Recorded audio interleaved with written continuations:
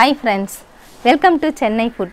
வீட்ல இருக்கக்கூடிய பாசிப்பருப்பு வெல்லம் வச்சு ரொம்பவே டேஸ்டான சாஃப்ட்டான ஒரு ஸ்வீட் ரெசிபி எப்படி செய்யறதுன்னு பார்க்க போறோம். வாங்க பார்க்கலாம்.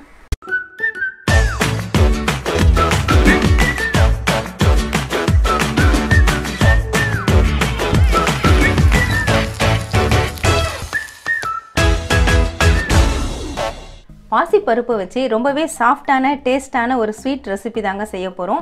ஃபர்ஸ்ட் நம்ம இந்த பாசிப்பருப்பை வறுத்து எடுத்துக்கலாம். நான் 1 கப் அளவுக்கு பாசிப்பருப்பு எடுத்துர்க்கேன். அடுப்பு ஆன் பண்ணிட்டு அடுப்புல pan வச்சிருக்கேன். பாசிப்பருப்பு நல்லா வாசனை வரணும். வாசனை வந்து லேசா நிறம் மாறணும். அது வரைக்கும் வறுத்துக்கலாம். பாசிப்பருப்பு இப்ப நல்லா வறுபட்டுடுச்சு பாருங்க. நிறமும் மாறிடுச்சு. நல்லா வாசனையும் வருது. இப்போ அடுப்பு ஆஃப் பண்ணிட்டு pan-ஐ கீழ இறக்கிக்கலாம். இதை நான் வேற ஒரு பவுலுக்கு மாத்தி விட்டுக்கிறேன். நல்லா ஆறணும். வறுத்து வச்ச பாசிப்பருப்பு இப்போ நல்லாவே ஆறிடுச்சுங்க. இப்போ நல்லா சூடு ஆறினதுக்கு அப்புறமா இதை மிக்ஸி ஜாருக்கு மாற்றிட்டு நம்ம பவுடர் பண்ணணும். நான் மிக்ஸி ஜாருக்கு மாற்றி விட்டுக்கிறேன். நல்லா நைஸாக பவுடர் பண்ணி எடுத்துக்கலாம். இந்த மாதிரி நல்லா நைஸாக அரைச்சி எடுத்துக்கோங்க. பாருங்கள், இந்த அளவுக்கு நல்லா நைஸாக இருக்கணும். இதுலேயே நம்ம வெல்லம் சேர்த்து அரைச்சிக்கலாம். நம்ம இந்த ஸ்வீட்டுக்கு வந்து வெல்லம் தான் பயன்படுத்த போகிறோம். 1 கப்பு பாசிப்பருப்புக்கு 3/4 கப் அளவுக்கு வெல்லம் சேர்த்துக்கலாம். இனிப்பு கூடுதலாக வேணும் அப்படின்னு நினச்சிங்கன்னா 1 கப்பு பாசிப்பருப்புக்கு 1 கப் அளவுக்கு வெல்லம் சேர்த்துக்கலாம். நான் 3/4 கப்பு தான் வெல்லம் எடுத்திருக்கேன், பொடிச்சு எடுத்திருக்கேன். அதையும் இதில் சேர்த்துக்கிறேன். பருப்போட இதையும் சேர்த்து நம்ம அரைச்சி எடுத்துக்கலாம். அரைச்ச பாசிப்பருப்போட நான் வெல்லம் சேர்த்து அரைச்சி எடுத்துட்டேங்க. பாருங்கள், அரைச்சதுக்கப்புறமா இப்படி தான் இருக்கும்.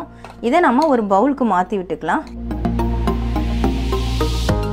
இதோட நம்ம 1 கப் அளவுக்கு பால் சேர்த்துக்கலாம். நம்ம 1 கப்பு பாசிப்பருப்பு எடுத்ததுனால நான் 1 கப் அளவுக்கு பால் சேர்க்குறேன். கொஞ்சம் லிக்விடாக தான் இதை நம்ம மிக்ஸ் பண்ணி எடுக்க போகிறோம். நான் இதில் சேர்த்து விட்டுக்கிறேன். ரொம்ப திக்காக இருந்ததுன்னா நீங்கள் எக்ஸ்ட்ரா 1/4 கப்பு பால் சேர்த்துக்கலாம். இதை கட்டிலாம் இல்லாமல் நல்லா கரைச்சி விட்டுக்கோங்க. 1 கப் அளவுக்கு பால் சேர்த்துட்டு நல்லா கலந்து விட்டுட்டேங்க. நான் எக்ஸ்ட்ரா பால்லாம் எதுவும் சேர்க்கல. இந்த அளவுக்கு திக்னஸ் இருந்தால் போதும், நமக்கு ரொம்ப தண்ணியாக இருக்கணும்ன்ட்டு அவசியம் இல்லை. இப்போ நம்ம அடுப்பு ஆன் பண்ணிவிட்டு அடுப்பில் நான் பேன் வச்சுருக்கேங்க. ஏற்கனவே பாசிப்பருப்பு வறுத்த அந்த பேன் தான் யூஸ் பண்ணுறேன். 1/4 கப் அளவுக்கு நெய் சேர்த்து விட்டுக்கலாம். நெய் இப்போ நல்லாவே உருகிடுச்சுங்க. நெய் உருகின உடனே நீங்கள் அடுப்பை சிம்மில் வச்சுருங்க. நம்ம கலந்து வச்சு இந்த லிக்விடை அதில் ஊற்றி விட்டுக்கலாம். ஊற்றிட்டு நல்லா கலந்து விட்டுக்கோங்க. நல்லா சுருண்டு இறுகி வரும். அது வரைக்கும் கலந்து விட்டுக்கிட்டே இருக்கணும். அடுப்பு சிம்மில் வச்சுட்டு நான் ஒரு 2-3 நிமிஷமாக கலந்து விட்டுட்டுருக்குறேங்க. பாருங்கள், நல்லா இறுகி வந்துருச்சு.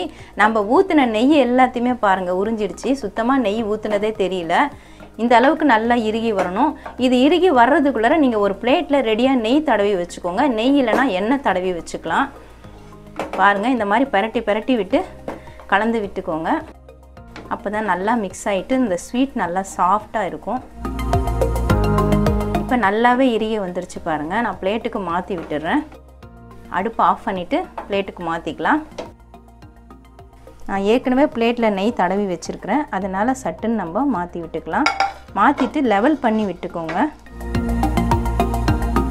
பாருங்கள், நான் லெவல் பண்ணி விட்டுட்டேன். இப்போ பொடியாக நறுக்குன்னா முந்திரி பருப்பை இதிலே நம்ம லேசாக தூவி விட்டுடலாம். சூடாக இருக்கும்போதே தூவிட்டு நம்ம அழுத்தி விட்டுட்டோம்னா அதோட சேர்ந்து ஒட்டிக்கும், இல்லைனா தனித்தனியாக வந்துடும். நீங்கள் முந்திரி, பாதாம், பிஸ்தா எது வேணும்னாலும் நீங்கள் யூஸ் பண்ணிக்கலாம். இந்த மாதிரி நெய் தடவுன ஸ்பூன் வச்சு அழுத்தி விட்டுக்கோங்க. இந்த ஸ்வீட் நல்லா ஆறணுங்க. ஆறுனதுக்கு அப்புறமா தான் நம்ம கட் பண்ண முடியும். அதனால் நல்லா ஆற விட்டுடலாம். நல்லா ஆறட்டும். ஆறுனதுக்கு அப்புறமா நம்ம கட் பண்ணி எடுத்துக்கலாம். நல்லா ஆற விட்டுட்டு இந்த மாதிரி கட் பண்ணிக்கோங்க. இந்த நைஃப் வச்சுட்டு இந்த மாதிரி கட் பண்ணி விட்டிங்கன்னா நல்லா சாஃப்டாக இறங்கிடும். நான் ஏற்கனவே கட் பண்ணி விட்டுட்டேன். பாருங்கள், நல்லா சாஃப்டாக இறங்குது. மறுபடியும் ஒரு முறை இந்த மாதிரி லைட்டாக கட் பண்ணி விட்டுட்டு எடுத்தோம்னா நமக்கு எடுக்கிறதுக்கு ஈஸியாக இருக்கும். என்ன ஷேப் வேணும்னாலும் நீங்கள் கட் பண்ணிக்கலாம். என்ன ஷேப், என்ன சைஸ் வேணுனாலும் கட் பண்ணிக்கலாம். அது உங்கள் விருப்பம்தான். கட் பண்ண பீசஸ் எல்லாத்தையும் நான் பிளேட்டுக்கு மாற்றிட்டேங்க. ரொம்ப ரொம்ப சாஃப்டாக இருக்குது. அப்படியே வாயில் வச்ச உடனே கரையும். பீஸ்லாம் பாருங்கள், நல்லா அழகாக கட் பண்ண வந்தது.